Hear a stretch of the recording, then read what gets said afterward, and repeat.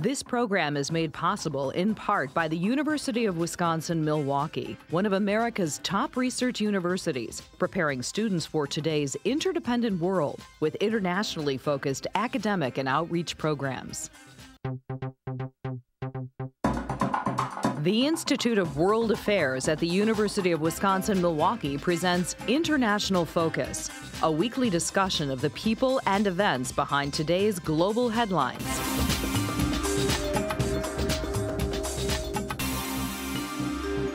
Now, here's your host, Doug Savage. Welcome to International Focus. Within seconds of Donald Trump swearing in, the White House website page on climate change was replaced with one that emphasizes, quote, vast untapped domestic energy reserves. From reversing the Obama administration's signature clean energy plan to increasing energy production on federal lands, energy policy is clearly heading in a new direction. To help us understand the Trump administration's approach to energy in America and to explore some policy alternatives, we're joined by two guests on the front lines of the often contentious energy policy debate. Alex Bozmoski is Director of Strategy for the Energy and Enterprise Initiative at George Mason University, which promotes free enterprise action on climate change. Michael Vickerman is Program and Policy Director for Renew Wisconsin, an advocacy organization supporting renewable energy resources. Gentlemen, welcome to International Focus. Thank you. Thank you for having us. Well, I think a fair first question is there a U.S. energy policy? Not by name, really. It's certainly not a coherent one, but there are fragments of a policy that you can find, for example, within the tax code and with certain regulations, certain legislation that has regulatory implications, such as the Clean Air Act. But when it comes to certain aspects of the energy policy, the states actually have more control than the federal government. The electricity market is one of them. There are really 50 different policy domains when it comes to the electric power industry. And Wisconsin is just one of those 50 states. So to the extent that there is any sort of definable, coherent policy, some critics have said it tends to be focused on crisis response and in any case driven by political expedience. Would you say that's a fair characterization? Sure, because most of the anachronistic industrial policy that we have, which is doubles for an energy policy sometimes, was written by members of Congress trying to give a leg up to industries that were in their districts. So you have parochial interest groups that advance specific energy technologies, and we've built a system of industrial policy where various rules and regulations and bureaucrats tip the scales of the energy market in favor of one technology or the other. That happens to be a very expensive way to advance clean energy, and also it ends up competing against itself because both clean energy and fossil energy are in Washington competing for political patronage, and they both get subsidies. There are plenty of fossil fuel subsidies and favorable treatment for the fossil fuel industry, just like alternative energy. So our energy policy is functionally a set of rules and subsidies that work against each other, some advantaging clean energy and some advantaging fossil energy. So let's sort of set the stage, if we could, on just where we are. You know, since at least the Carter administration, there was great concern about energy dependence on perhaps less than friendly producers. So where are we now in terms of how much of our energy is imported, just across the board? Do we have a good number for that? Well, I believe that about 60% of petroleum and refined products in this country originate in another nation. When it comes to electricity, that number comes very, very close to zero. So it depends on what sector of the economy you're referring to. But right now, there was a time when the United States was the leading producer of petroleum in the world, but petroleum output peaked around 1970. And there have been, it's been generally downhill since that with a few smaller increases. So for example, in the mid-'80s, there was the discovery of Prudhoe Bay and Alaskan oil that actually resulted in an increase in output. And then lately, with the fracking of tight oil deposits, particularly in North Dakota and Texas, there's been a little bit of an upsurge there. But that has, actually that particular upsurge peaked about a year and a half ago, principally because of low prices. And America seems to be moving back towards its old oil importing ways. And we should clarify, too, that the energy independence narrative that's been built around how much energy we import versus how much we export and use internally is built on this fundamental myth that importing or that using domestically created or produced oil takes away resources from the unfriendly governments that produce oil in the Middle East and the Persian Gulf. Oil is a internationally traded fungible commodity. Our use and consumption of oil in this country pours money into the coffers of those unfriendly governments no matter how much we drill at home. We can affect the supply and demand of the international oil market, but it is an international oil market. Other energy technologies are less internationally fungible. Like natural gas, for example, we have infrastructure barriers and regulatory barriers to exporting our natural gas. This is perhaps one way where the Trump administration could take action to lower emissions that's very popular with conservatives, because globalizing the American natural gas revolution is a very effective way to reduce global emissions. But we can't, for the most part, there are very few export terminals that have been built to ship our natural gas overseas and help countries like Japan use more natural gas to replace coal. So, you know, you bring up coal, we'll get into that in just a bit, but in the overall energy mix, that's changed certainly in the last decade, hasn't it? Rather remarkably in the last 3 or 4 years. What was once, looking at all 50 states, largely a province of coal with some nuclear and natural gas. Natural gas is just about ready to eclipse coal as a source of electric energy. Nuclear has pretty much stayed the same. It may have declined slightly. And then as well, there's been significant advance, particularly in wind power, that now accounts for somewhere between 5 and 10% of the nation's electricity. And depending on the state, in certain states, wind power accounts for more than a quarter of all kilowatt hours generated in that state. And this trend is continuing. There is no rebound in sight for coal. Natural gas prices remain low and will outcompete coal for what we call baseload and intermediate generation. And equally as remarkable as natural gas's price behavior over the last 5 years is the plummeting costs of wind and solar, to the point where in some places they can even meet or can be generated for less than the cost of a new natural gas plant. It's a very, very different economic picture now than was in place even as relatively 5 years ago. So I think it's really important to celebrate the huge advances that wind and solar have made in this country, and it's true that we've increased our utilization of these technologies by leaps and bounds over even the last 5 years. But it's also important to remember that since the 1990s, we've prematurely retired nuclear plants in this country. And the share of electricity generated by nuclear power has fallen since the 1990s from 36% down to 31%. And that reduction in nuclear power causes an increase in emissions that would be equal to about 900 solar power plants. It's very important that we include nuclear and natural gas in the way that we're thinking about our energy future, because wind and solar, intermittent energy sources, are nowhere near scalable to our full energy needs at the moment. We'll get there, but it's a long way off, and we need to be realists with respect to how badly we need nuclear and natural gas, not just for accessible and affordable energy, but to meet climate change goals. Alex raises what I consider to be a sort of a double-edged argument when it comes to nuclear.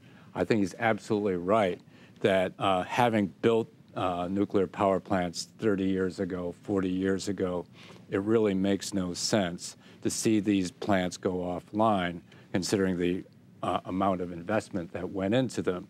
And they are actually dropping off one by one as a result of the market competition at the wholesale level.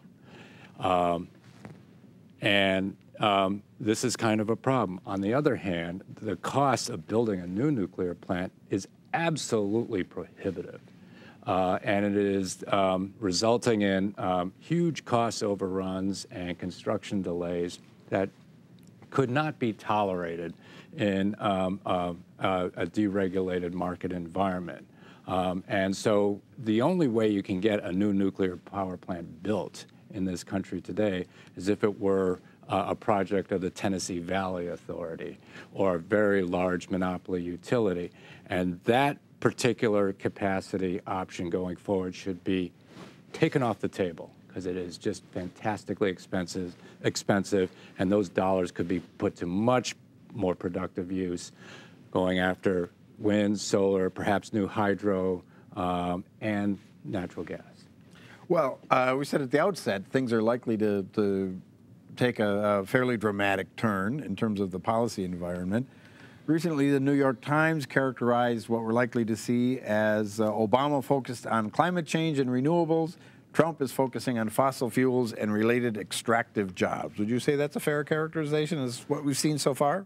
It's a fair characterization of the rhetoric we've seen so far, but you can't get far down the policymaking agenda without recognizing that there's 80,000 workers in the extractive coal industry in America and 370,000 in the solar industry. A jobs president and a jobs Congress will have to pay serious attention to where the jobs are, and the jobs are in renewable energy.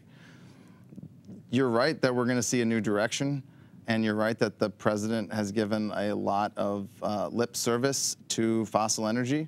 And in some respects, lifting barriers on investments and infrastructure are important for safety and efficiency and emissions. But the president has also promised to bring coal jobs back and blamed the Environmental Protection Agency for the loss of those jobs in the first place. Those are myths. That's not true. Like Michael said, natural gas has outcompeted coal. Well, someone suggested it was a bit like going to Nantucket and promising to return the whaling industry jobs back. I mean, is it that anachronistic at this point? No, just because there is still a hope for coal. There's still hope for coal that if we have smart policy in this country where pollution or markets are accountable for pollution, that the incentive to innovate could push coal far enough up the innovation curve that carbon capture, utilization, and storage could make it a sustainable fuel for the long term. But right now, there has not been the political will in Congress to push that technology, and without a price on carbon, private sector innovation won't develop it. I think your question does get to the president's intentions. I mean, he would like to see a change in policy. But unfortunately, while he could rewrite EPA policy, he really can't rewrite economics. And that is what is ailing the coal industry right now. It is not regulation. It is the fact that coal is a more expensive resource because coal plants are an older form of generation.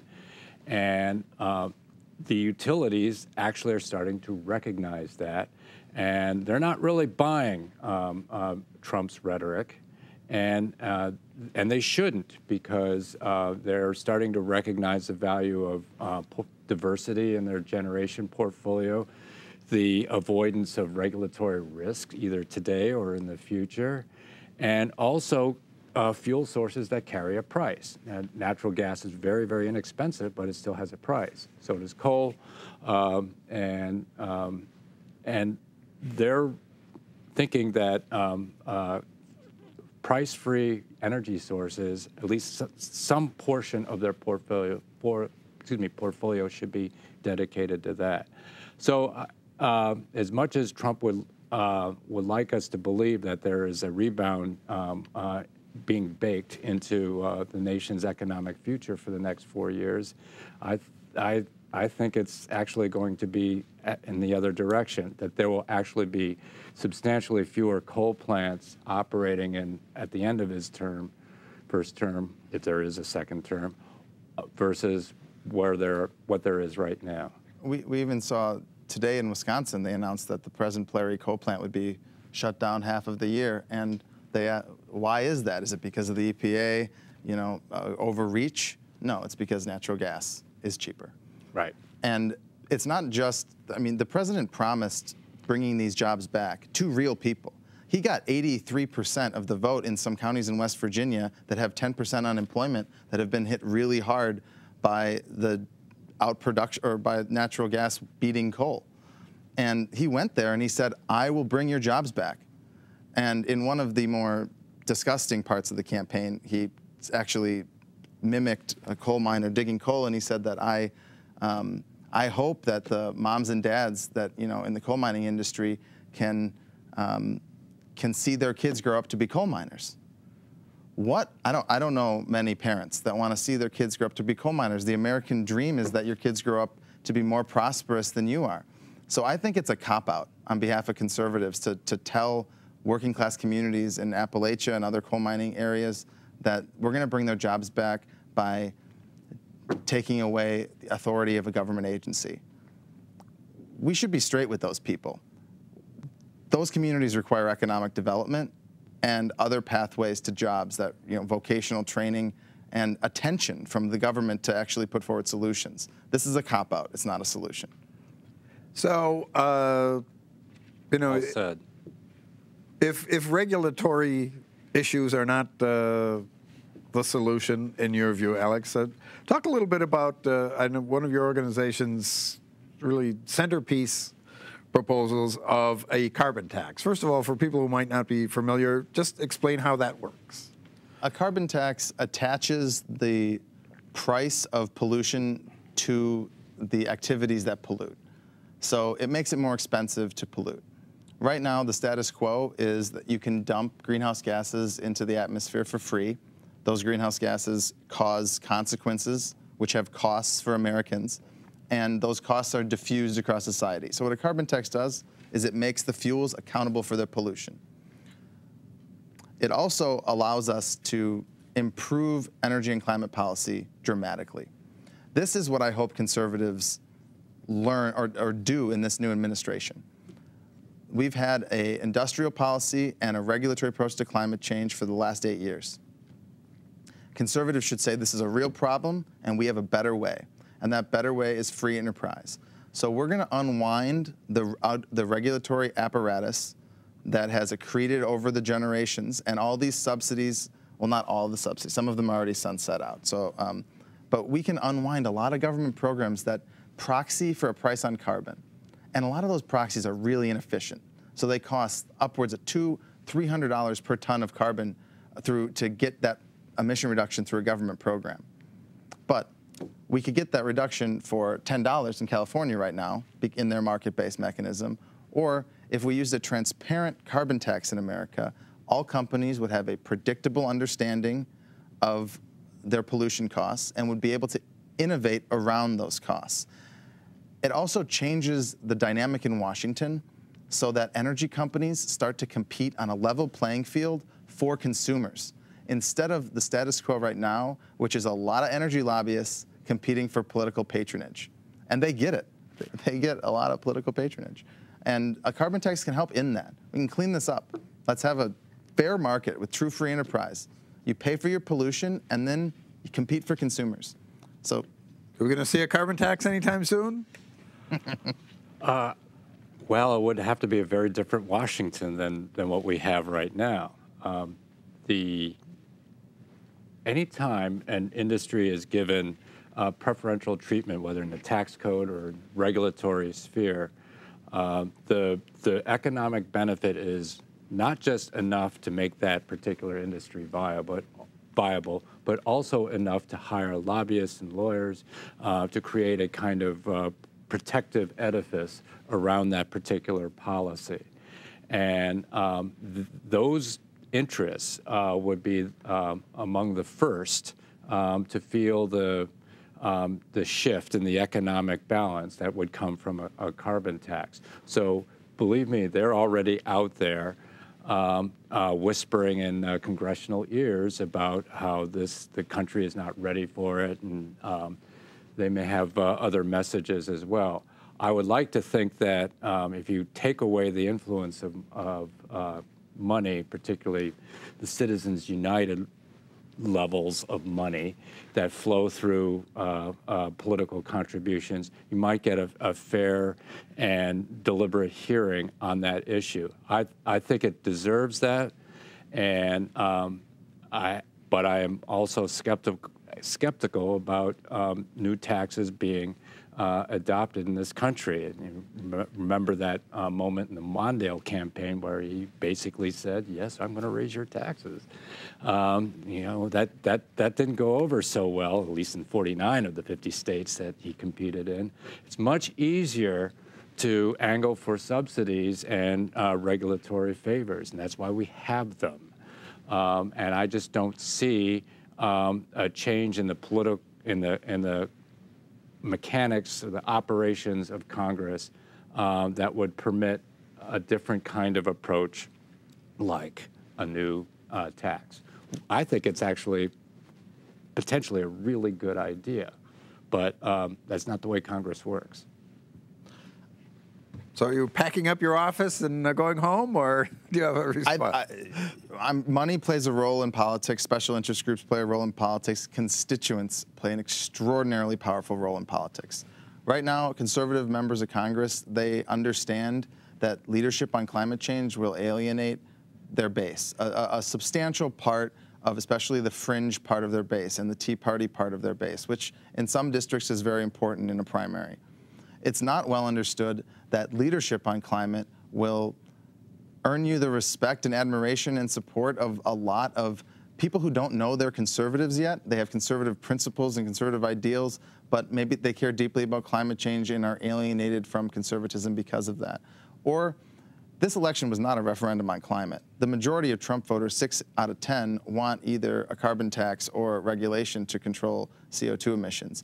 If conservative voters in conservative districts speak up and let their members of Congress know they care about this issue, as soon as conservatives in Congress start looking for the better way on climate, the replacement to the Clean Power Plan, just like we've struggled with the replacement to Obamacare, we need to struggle with a replacement to the Clean Power Plan, and you'll find quickly, if you stay within the boundaries of small government, free enterprise, conservative principles, there's really one solution. It's you tax carbon, and the revenue from that tax is returned to the taxpayers, either by making the tax code more efficient, like buying down our rates on income tax or investment, and or we go another approach, and that approach would be more a parochial view of specific energy technologies, which is really playing on the other side's turf. You know, you're picking winners and losers again and trying to ingratiate yourself with the environmental consciousness of America by saying that you're pro-solar or pro all of the above. But the policy that will unite conservatives ultimately, when we take this issue seriously, will have to be a carbon tax. Well, you know, if I could, Michael, one of the changes I think in the last several years is the stereotypical sort of Northern California tree hugger renewable interest no longer applies. I mean, there are some very red states that are now very much have embraced the renewable portion of the energy portfolio, haven't they? For very practical reasons, and they flow primarily from economic development. Now, I agree with Alex that constituents do think that climate change is an issue that should be addressed, but I'm not quite sure if it's a top priority issue. That's true. Moreover, given the way climate works, it's not generally perceived of as an immediate threat, but rather as something that is a growing threat. The trouble with growing threats is that it places more of a premium on waiting for some sort of magic bullet to arrive in 10 years' time that will save us from the 3-degree higher temperatures across the planet.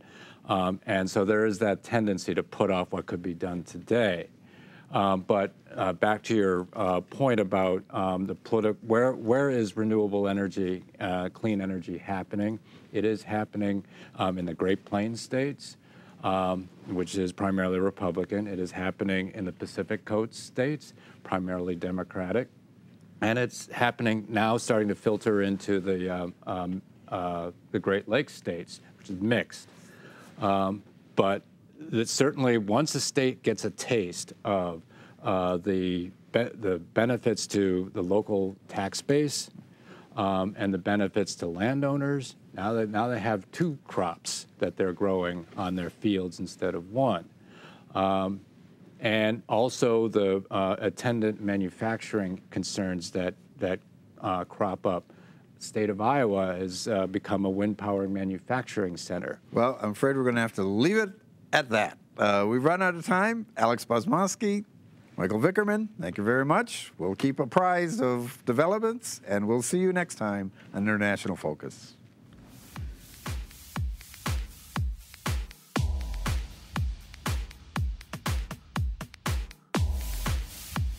This program is made possible in part by the University of Wisconsin-Milwaukee, one of America's top research universities, preparing students for today's interdependent world with internationally focused academic and outreach programs.